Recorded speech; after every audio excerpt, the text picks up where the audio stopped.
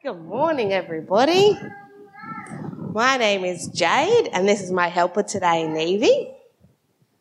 And I'm going to get out my trusty Books of the Bible poster. And put up your hand if you can tell me what book we're looking at. Yeah? Well, these are all the books of the Bible. One of these books we were looking at last week. Now, we didn't go too much into the actual book, but we're right back at the beginning. We're back in Genesis, okay? So today we're going to look at chapter 37. And chapter 37 tells us all about Joseph's story. So this is Joseph. And Joseph was Jacob's son. But Jacob didn't just have one son. I'm going to get my helper to hold this. Okay. So let's count to see how many sons Jacob was blessed with. Are we ready? 1, 2, 3, 4, 5, 6, 7, 8, 9, 10, 11, 12. That's a lot of sons. So Jacob was very busy. God blessed him very well. And the first thing that happens in chapter 37 is Joseph is out in the field with some of his brothers as they're tending to the flocks. And he comes back to his dad and he gives him a bad report. So he says he doesn't think they're doing a very good job. So I want you to imagine if your brother or your sister or your friend at school told your mum or dad or your teacher that you were doing a bad job at something. Put up your hand if you can tell me how you would feel about that. Alice? Sad, yeah. Georgie, how would you feel about your brothers? Yeah, you might feel a bit angry, okay. So things aren't going so well. Then Jacob gives his son Joseph this beautiful coat. I'm not sure if you can see it. It's got all these different colours. And it shows all the rest of the brothers that Jacob thinks Joseph is really special. So how do you think the brothers are feeling now towards Joseph? Yeah, they're kind of getting a bit jealous, a bit angry. It's not going so well. Then Joseph starts having some dreams. And the first dream he has, it sounds a bit funny, but it's about one bundle of wheat and 11 other bundles of wheat bowing down to that one. And he goes and tells his brothers and they say, you think we're going to bow down to you?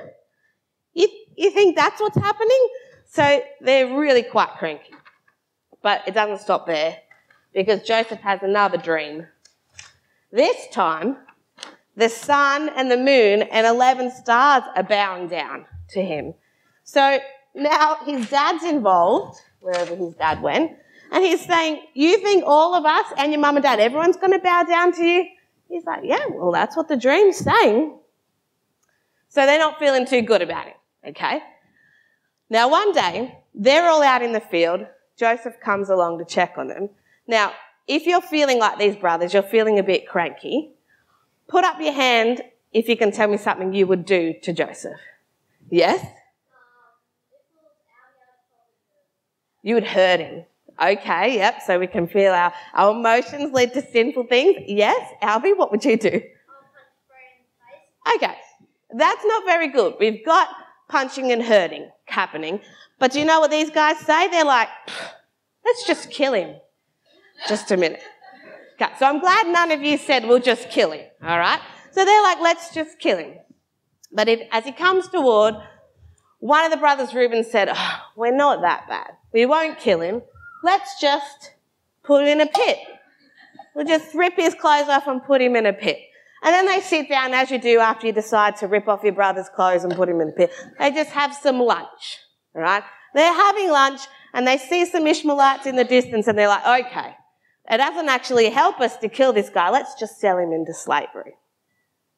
So that's a bit sad, okay? And this story shows us two things. That our desires, our emotions can often lead to really sinful stuff happening, like near murder or just selling your brother into slavery so he can be sent off to Egypt. But as we'll keep seeing, as we read more about Joseph's story, we'll see that God is so great, he can use our sin to fulfill his promises that he's given us. So that's where our memory verse actually comes from. It comes from later on in Genesis 41 to 16. So we'll have a quick practice And we'll remember where that one comes from this week, and then we can pray. So let's say it together. I am not able to, Joseph answered Pharaoh. It is God who will give Pharaoh a favourable answer. So this is from Genesis chapter 41, verse 16. So let me get my little prayer out. Bow your heads. Heavenly Father, thank you for Joseph's story. Please help us to turn away from our desires that lead to sin, and let us remember that you are still able to use our sin to fulfill your promises. We pray all these things in Jesus' name. Amen.